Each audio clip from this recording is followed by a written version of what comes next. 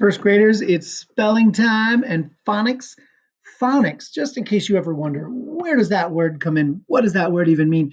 Phonics is really just talking about the sounds that letters make. So letters and sounds, phonics. Some words are phonetic. You can sound them out, like you can tap and pound and tap them out and sound them out. And words are spelled the way they sound. They're phonetic. Other words are not phonetic, right?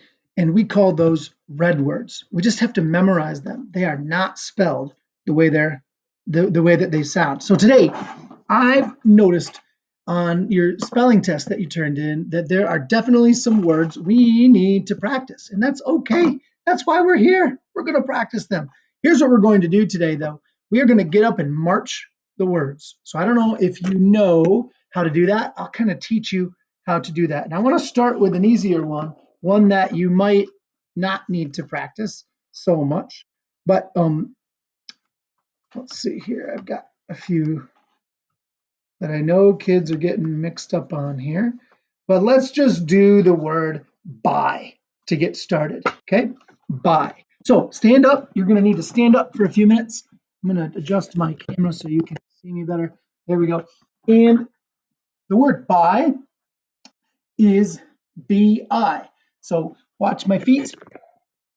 The word buy is B-Y. Did I say B-I? The word buy is B-Y. So you're going to march like this. B-Y. And then you're going to jump and say the word buy. Does that make sense? So B-Y, buy. And we're going to do it 3 times. One more time then. B-Y, buy. All right? So we'll see if I can keep going back and forth until we practice all of our words. No, I'm just kidding. We're not going to do all of them. I'm going to focus mostly on some words kids struggled with, especially on their little spelling test. One of them was the word come. Okay? Now, come, take a look at it. Come looks like this. It's C-O-M-E. If you were going to sound that out, it would be comb. And that's why we don't do it. It has an E, and the magic E at the end tells the O to say O. That's phonetic. That's the way the rules are supposed to be. This word does not follow those rules. And that's why it's a red word. So come, C-O-M-E. Now on your feet, and here we go. Ready? I'll do my feet again for you. On your mark, get set, march. C-O-M-E, come. Did you jump? Do that again. C-O-M-E,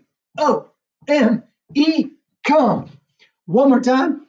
C-O-M-E, come. Very good. Making your body move, and then at the same time spelling the sounds with your mouth, that's what's going to help you remember. One way we do that is with arm tapping. Come.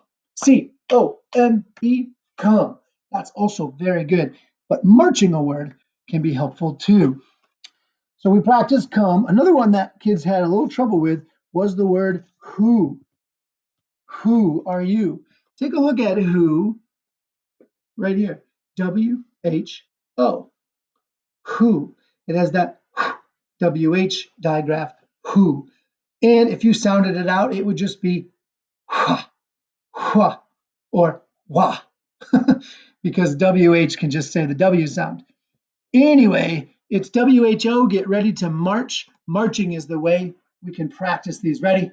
Begin. W-H-O, who. Do it again. Ready? W-H-O, who. And one more time. W-H-O, who. Now, where are you doing your feet? Like this. W-H-O, and jumping. Who. Make sure you do. When you spell who, that will help you to remember it. Friends, this is something, by the way, you could work on if you know you have some words that you need help with. Practice this way. Practice marching those words. Practice arm tapping those words, right? Practice, practice, practice, practice. That's what it takes to get our red words. Another word is of, and I know it's backwards there, so I'll show it here instead. Of. Now, of, if you were to sound this out, would be off, like the word off. Or if you were to sound out of, you might spell it UV. But of is spelled F. Take a good look at it, and let's get ready to march. On your feet, here we go. O, F, of. Again, O, F, of. One more time. O, F, of. Now, if you get really fancy, I'll show you a new marching trick. I better move this chair out of the way. Here we go. Let's do another word here. Let's march the word from. The word from, take a look. Looks like this. From is F-R-O-M, from. F-R-O-M, from. Remembering, repeating again and again and again and again is what it takes. And when you're learning remotely, you're going to have to maybe work on those flashcards on your own time, right? We don't really have homework in Z Connect, but you certainly can work on those red word flashcards whenever you want, right? Let's march the word from. Do you remember it? I'll show you a trick on this one. Here we go. F-R-O-M, from. Again, F-R-O-M, from. Now this time, when you march, when you jump, you're going to jump and spin. Here we go. Try with me. Ready, march. F-R-O-M, from. Whoa. Did you do it? Be careful that you don't fall over. Be kind of dangerous. All right, friends, let's see. We've done 4 of them. Let's do 5. I don't want to go too crazy. Let's do the word what. Like, what are you thinking, Mr. Ashby? How about the word what? Take a good look at it before we march it. W-H-A-T, what?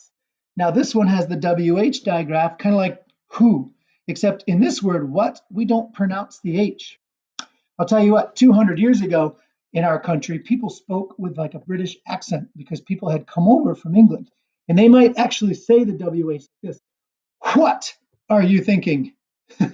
What would you like for lunch? That's why we spell it this way with a WH, but we don't talk that way anymore. We just say what. So the H is kind of silent in this word. All right, let's see. We've looked at it enough, and let's march it with a spin this time. On your mark, get set, march. W-H-A-T, what? Again, W-H-A-T, what? And again, this time with a spin. The third time's the spin. Here we go. W-H-A-T, what? Whoa. Whew. I'm a little bit tired. My heart's pumping. It's good for me to get up and move, though. We all need to be doing that more and more and more. So, first graders, you can practice with your red flashcards. If you know that you've got some words that you maybe spelled incorrectly on your list, and your parents can look at that because it's right in there in Seesaw. Plus, I'll be sending them out a list of words to work on with you too very soon. Those words you could practice marching and arm tapping. You could practice writing them. In fact, there's all sorts of different ways you can practice. And I shared a document that's laminated. I gave your parents at the, when we had the handout day so that they could practice red words all sorts of ways. Some of them are kind of fun. That's the point. We want to have fun while we're practicing these things too. Next on our list, when we do our spelling time, we practice red words for a little bit. We did that. Then we practice letters and sounds. Today, I just want you to tell me what digraph makes the ch sound. Ch. Did you say CH? Well, then you are correct. Good job. How about this one? What digraph makes the sh sound? Did you say SH? Well, then you're right. SH, shark. Good. And last, what digraph makes the sound? Why did Mr. Ashby cover his mouth when he went?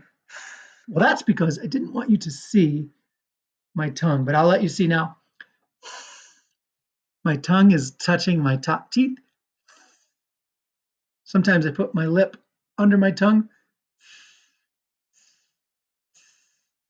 And if you're guessing the TH, then you are correct. Today, in fact, we're going to be playing a little game with the TH sound. Check it out. TH can sound an awful lot like the letter F, like this.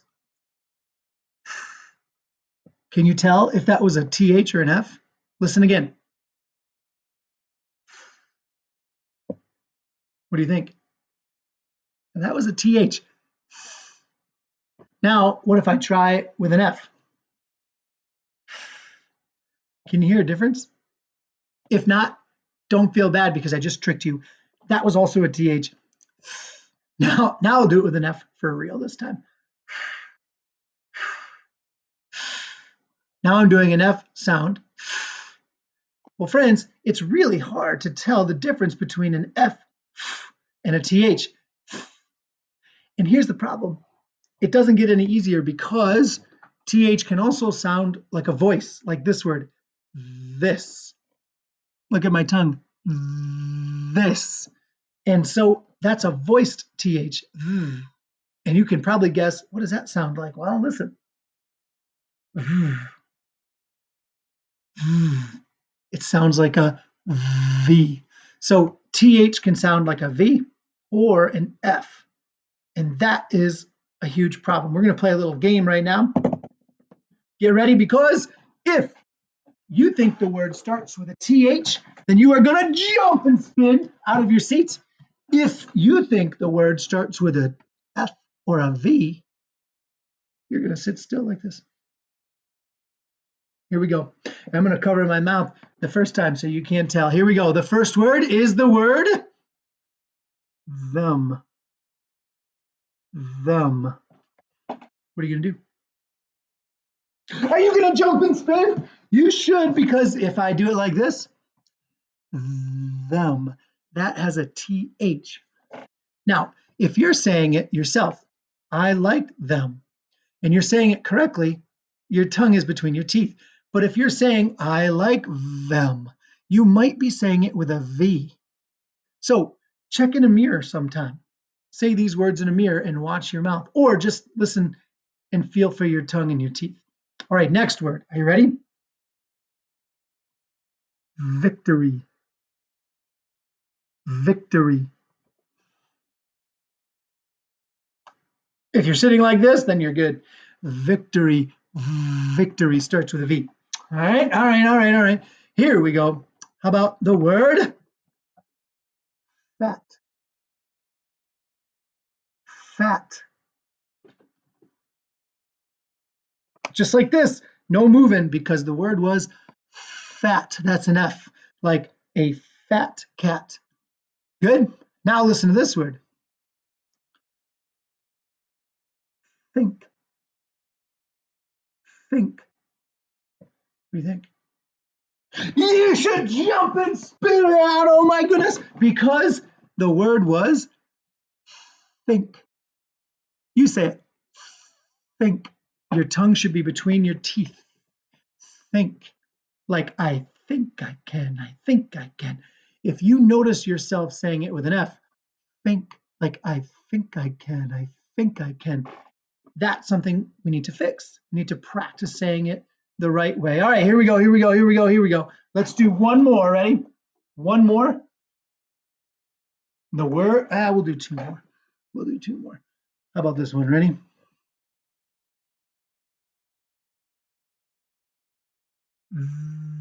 They. They.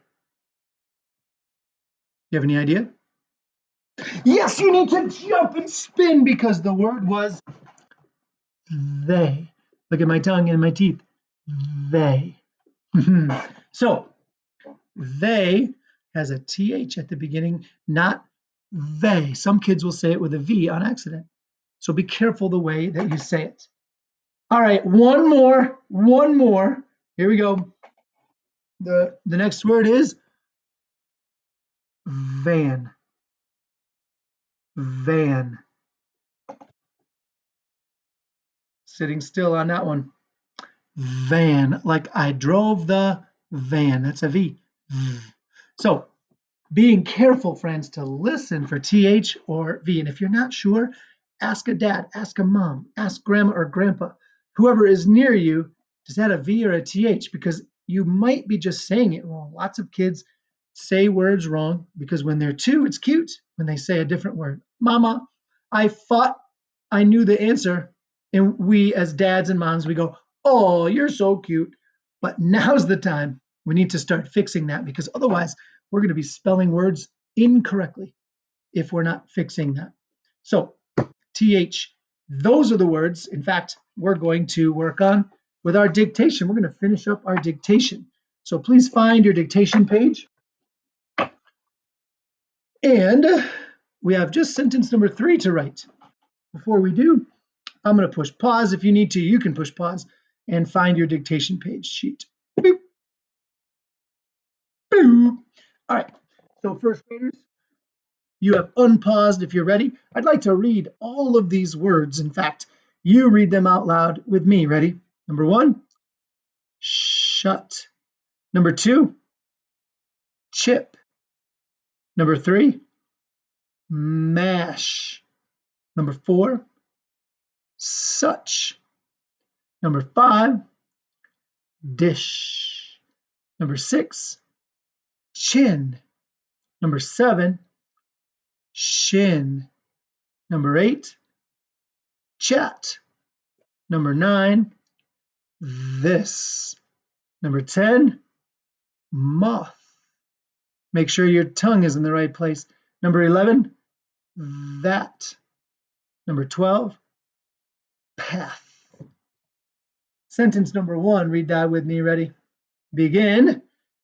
Can she shut the shop? And number 2, Chad is such a sad chum. So with all of those, we were working on these digraphs, CH and SH, and now TH. TH is our last one. So sentence number 3 is going to be written right here. Get your pencil ready, and we're going to write it right here. Of course, we'll pound it first. We'll pound it first.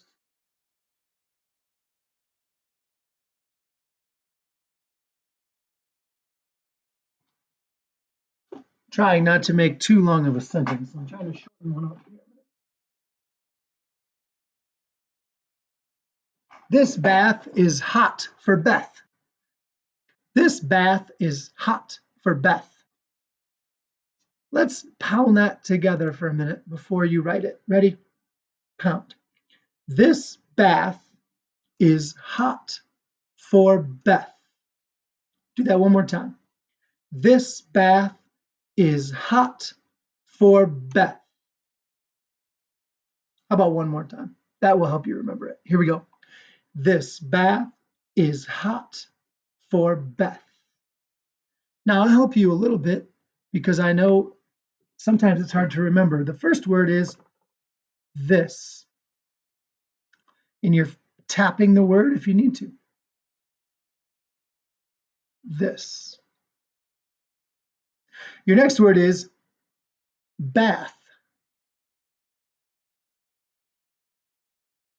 Don't forget about spaces between your words and tapping if you need to. This bath. The next word is.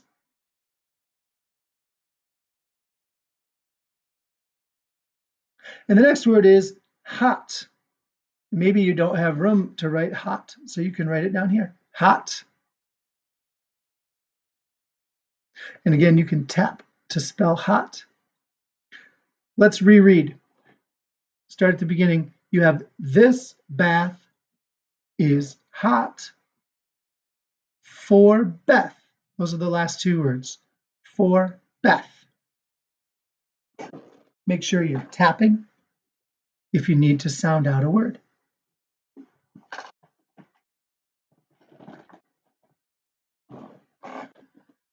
First graders, if you are finished, what I'm going to do is check this sentence number 3 on Seesaw. So I'll check number 3 on Seesaw. Let me give you a quick reminder. This symbol is to remind us for capital letters. This symbol is to remind us for periods, punctuation. We have good spaces between our words. This bath is hot for Beth. And let me give you one more reminder. The word Beth is a name. And I think you know what to do if there's a name of something. Make your fixes. Make sure it's good. In Seesaw, you're going to take a picture of your page and put it into Seesaw on page 2 of your Seesaw activity. And then your spelling work is done.